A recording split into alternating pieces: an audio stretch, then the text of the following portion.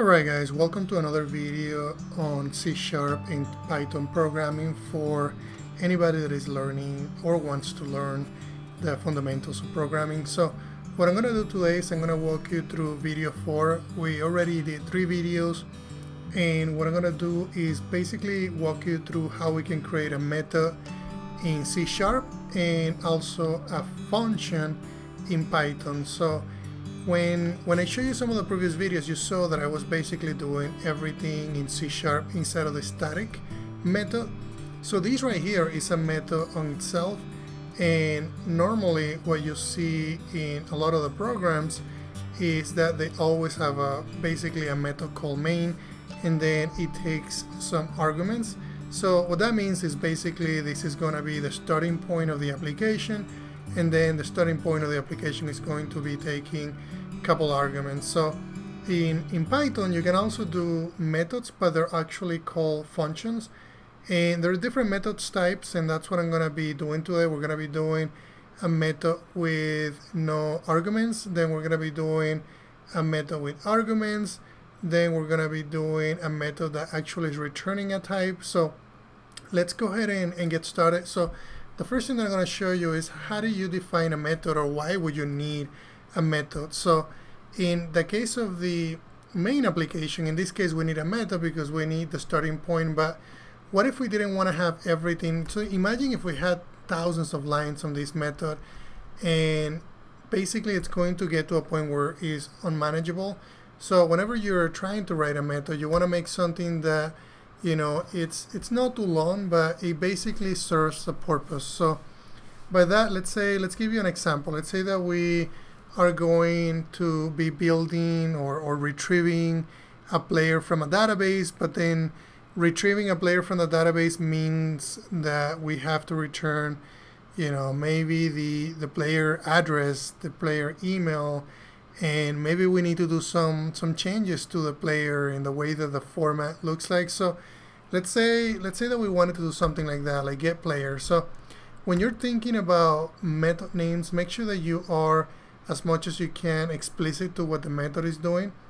So for instance, let's say that I want to create a method. In this case, I'm going to create a static method, and I'm going to walk you through what static means. But for now, just know that in C# we're going to be just doing static methods for now, but in the future, in latest videos, we're going to be changing that. So right now we're just going to do a method that doesn't return anything. So if you're not returning anything in C#, you have to have the keyword void. If we were returning something back to the caller, you would do basically the type here. Let's say we wanted to return the age, or we wanted to return a string, or we wanted to return a double, and so on. So because we're not returning anything, we're just going to have this thing do something. Then we're just going to have the word void, and then we can just say, you know, what I'm going to do here, why don't we do this? Let's just move that to a method. Let's say that we wanted to display lesson number, and that's what I'm going to do. And then we can go ahead and move this inside, and that's basically a method. That's a method that is displaying the lesson number, and then if we wanted to call that method, we would do something like this, and that would not change the way that the application runs. So in fact, if we wanted to do something like, let's go into video 4 and then do .NET Run, and let's see if we see exactly the same thing that we were gonna see if we didn't have, and that's exactly what it is. So we have a method that basically is defined as display lesson number. This is the other method is calling it, it's main, and when we call it, basically just execute what's in the body of that method. So what if we wanted to do the same thing here on the Python side? So on the Python side is basically defined by the word def, which is definition, and then you have to basically tell it, you know, what type of method we're going to be creating. So you also have static methods in, you know, in Python. You can define it as a static method. We can define it just as an abstract method, or we can do a class method. So in this case, what I'm going to do is I'm just going to say, let's just do a static method just like what we did in C#. This one is going to be called also display lesson number. And then what I'm going to say is I'm going to pass in no parameters, and then we're going to be basically just calling the body of that. So one thing to keep in mind is that in Python, everything is indentation. So it looks like if you're indenting, let's say that I'm doing indentation in here and I have a tab here, make sure that you keep the same indentation below. Otherwise, Python is going to complain saying that that is not valid. So what if we wanted to call that? So let's go ahead and call that, and we can just say display number and lesson number, and then we can just call it that way. So would this work? Let's find out. So if we go ahead and we can, it's probably, yeah, I think it's gonna work. I think it's just the coloring. So if I do video 4, and let me just make sure that I am video 4, and then we can just say Python video 4, and then we're getting an error because the object is not callable, and the reason for that is because I made these a static method. So what if we do something like, and let's see if we can do something like this. So we don't have self right now, but we have video 4, and we can say display. Let's see if this is gonna work, and we can just do up arrow, and then video 4 is now defined. So how can we call this method, you may ask? And normally you have to have a class defined around, and I don't want to have a class right now because I think I need to cover classes in another video. So what I'm gonna do, I'm just gonna say, you know, define and then display number. Let's see if that works. If we do something like that, and we get exactly the same thing, which is video 4. So I'm gonna walk you through creating a class which is going to allow us to use a static method in Python, just like we did in here, but I didn't cover classes in C# or in Python, so that's why I didn't want to do it here.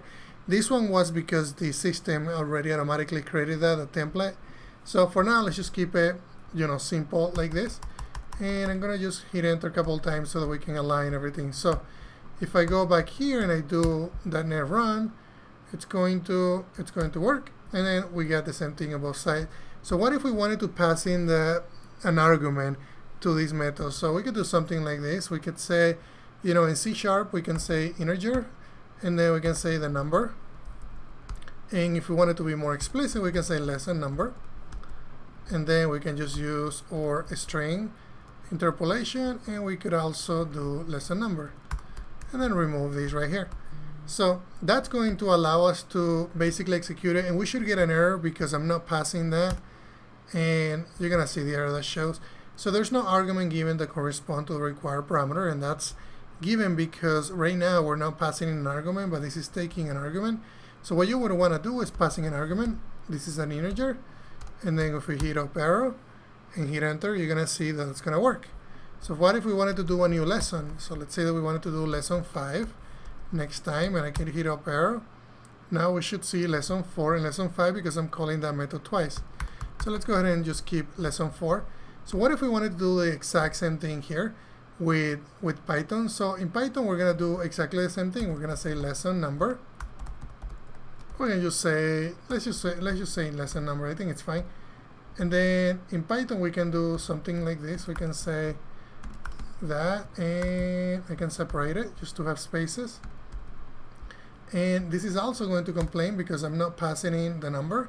So what if I say, okay, let's pass in lesson 4, and I hit up arrow?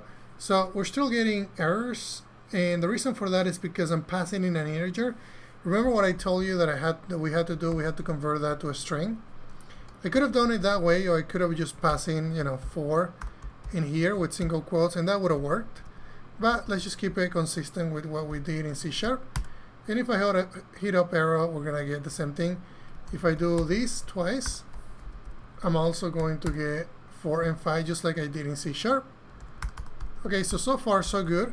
So what if we wanted to pass multiple arguments? But normally, you know, in C# you can do something like this. I could say, you know, in this case I want to pass in not only the lesson number, but also maybe some of the messaging that goes with it.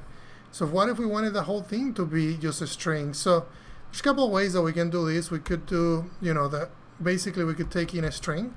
What I'm gonna do, I'm gonna keep this one that way. That way we have multiple examples, and then we can just say, you know, a string, and then in this case I'm just gonna pass in a string, and this is gonna be lesson. So now you can see that I'm passing in a different type. And then instead of passing in that, I'm gonna just passing what I get. And then the way that I could call this is I can say display lesson as string, and then basically passing the entire thing. And I can just do, you know, my string interpolation.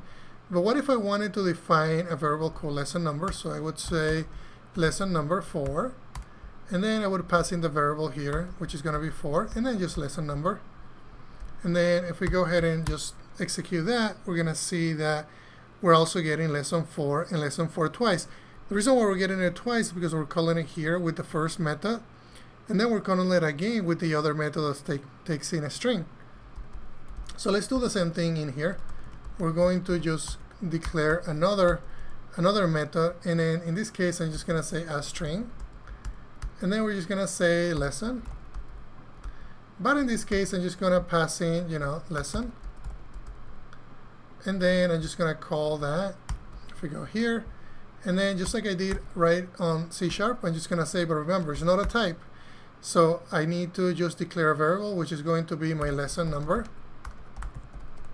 I'm trying not to make mistakes with the casing because they're different between C# and Python, and I know that I'm making some mistakes, so we're gonna learn together, because I don't remember exactly how Python standards are. But if you need to correct me, because you know I haven't done this in a while.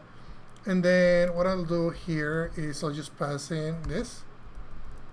Alright, so what if we try this in Python and see what happens? So everything is working. So let's say that we wanted to increment these to lesson 5. So let's go ahead and increment it to lesson 5 here, and just so to show you that everything is working. Lesson 5, and if we do it in C#, we're gonna get lesson 5, lesson 5. So let's go ahead and let me go ahead and redo that, and then I'll just leave this on 4. I think 4 is fine, and then 4 is fine here. So what if we wanted to return a value now from a method? So let's go ahead and do something else. So instead of the first one calling, you know, doing console.writeLine, what I'm going to be returning is just returning that value. So I'm going to be taking in an integer. So let's go ahead and take in an integer. But in this case, I'm going to change. Let's go ahead and call it display lesson number, and then we can just call it formatted. And then because we're going to be returning a value, I want to return a string. And then in this case, what I'm going to do is I'm going to return this whole thing. And I'm just going to say, you know, return video lesson number and then lesson. So now you can see that they're different names, so it's not complaining. And if I go ahead and call this new one, what I'm going to do is I'm just going to say, instead of just calling it directly, I'm just going to say console.writeLine. And then I'm going to call in my new method, and I'm going to pass in the lesson number variable. Perfect. Now if we call the .NET Run to compile and execute it, you can see that I'm getting, you know, video 4 once, video 4 twice. So what I'm going to do here, because this is getting a little bit out of control, let's go ahead and do this. Let's go ahead and, you know, actually format it so that we know what we're calling. So this is what I'm going to do. I'm just going to put in a little bit of formatting, and instead of doing it that way, let's go ahead and just do this. And then in here, I'm going to do the exact same thing. So let's go ahead and do my string interpolation, and then I'll just take in lesson. And then in this one, it's going to be a different method name. So what I'm doing, I'm basically prefixing with the method that is calling it. That way we know which one is getting the results. So I'm just going to hit .NET Run, and we're getting an error somewhere here, and that's because I'm missing a double quotes. Alright, let me just make this one a little bigger so we know what's going on. I'm going to clear the screen, hit .NET Run, and then you should see that we're getting display lesson number with the first example, second example, and third example. So everything is working. This one is returning a string. I'm returning a string here and then displaying it with the right line. So the other thing that I could have done here is I could have also, instead of doing this directly, because this is returning a string, I could have done something like this. A string, and then this is going to be my actual lesson number formatted, and then I could have just taken the value of this method, store it in this variable, and then just print it out. And then that's not going to change the results because we're just doing exactly the same thing. We're just using a variable to store it. Okay, let's go ahead and do all that also in Python. How can we do what we just did? So the first thing that I'm going to do is I'm going to format it just like what we did. And then I'm just going to say, okay, this one is this one. And then this one is going to be the next example, just so that we can align it and we know exactly what's happening. Awesome. And then the last one that I did was going to be the one that is returning a string. So let's go ahead and do that. We're going to be returning a string. But in this case, I'm going to say just format it, display. So we can say display lesson number, and then we can just append the word formatted. And then in this case, I'm also going to be taking a string, but it's going to be, sorry, an integer, but it's going to be an integer type. So I'm just going to call it number. And then what I'm going to do here is I'm just going to say return. And then I'm going to pass in basically what we did here, just so that we can keep it consistent. And then I'm going to basically format it with the name of this function. So now what I can do what I just did on C#. So let me go ahead and resize this so you can see everything. So what we did in C# was we call this, but we also use basically a variable. The variable that we used was lesson number formatted. And then I'm just going to set that value, which is going to, and it's not going to be that one. Let me go ahead and undo. This is going to be a new line. And this is going to be lesson number formatted equal. And then it's going to be the new function that we're calling. We're going to be passing in the new variable, so which is going to be that variable. And then we're going to be using the new variable to print it out. And I'm going to say print. And then we're going to take that and then just print it out. Let me just resize this a little bit. And then what I'm going to do is let's just hide this piece, so we can see the entire, both of the examples on both codes, in both programming languages running. So this one is running, and then this one is running as well. And then everything looks the same because it's almost the same implementation in both programming languages. So I hope you enjoy that, guys. If you have any questions, please let me know. And also don't forget to subscribe to the channel because that really helps me in bringing you a lot more content. Thank you, guys.